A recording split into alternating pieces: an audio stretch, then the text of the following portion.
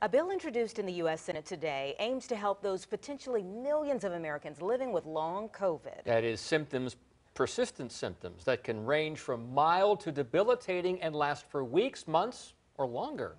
10 Your Science Stephanie Hudson is here with more on how and who this bill will help, Steph. Yeah, Senator Tim Kaine, who himself has long COVID, introduced the bill today.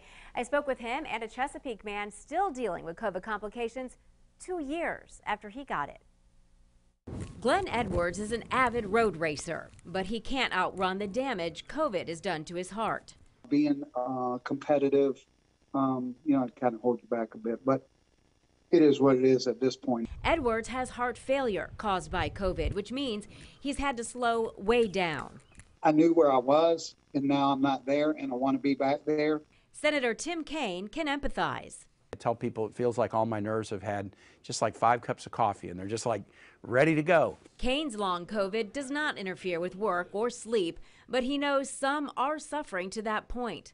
According to the CDC, it can affect a person's heart, respiratory system, nerves, cause fatigue and confusion. We need to do the research. We need to look at treatments and therapies. Kaine says the Care for Long COVID Act would improve access to resources, educate patients and doctors, and accelerate research by centralizing data. I think a bill like this can do some good, but I think a bill like this also can send a message to people, hey, we believe you. We know this is real, and we're going to get to the bottom of it, and we're going to be helpful.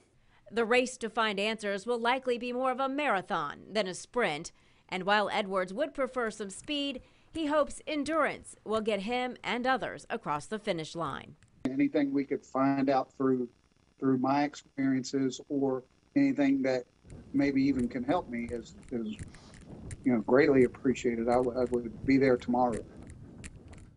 The White House also unveiled a new COVID strategy today, which includes investment in emerging treatments for COVID-19, including for patients suffering from long COVID.